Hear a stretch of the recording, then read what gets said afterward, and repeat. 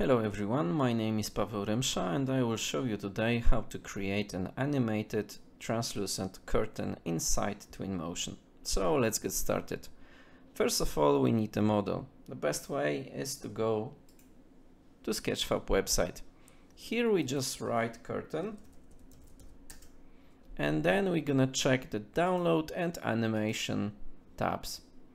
Now we have couple options to choose from. I'm gonna pick this one. Here we can already see the animation. As you can see, it's very subtle, but keep in mind many models have different types of animations. So we click here and we can check another one. This one looks much better. All right, let's get the model. So we click on download and we pick FBX. All right, we have the model. Now we can go back to Twinmotion. We click on import tab and we select animation tab. Here we open the file, import. All right, now we need to locate the file. So we click on it, shift click in the place where we want it.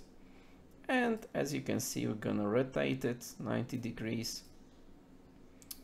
I think we're also gonna need to scale it down a bit. All right. And now we're just gonna place it where we need it. All right, that's great.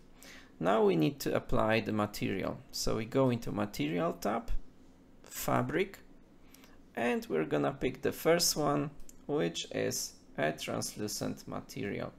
We're gonna apply the same one to both sides of the curtain. And now if we want, we can modify it a bit. So we're gonna change the color. Click on the color and we're gonna choose a gray. That's it. Now we have a working curtain inside Twinmotion. Keep in mind we can change the transparency as well as other settings in the Material tab. Thank you very much and have a great day.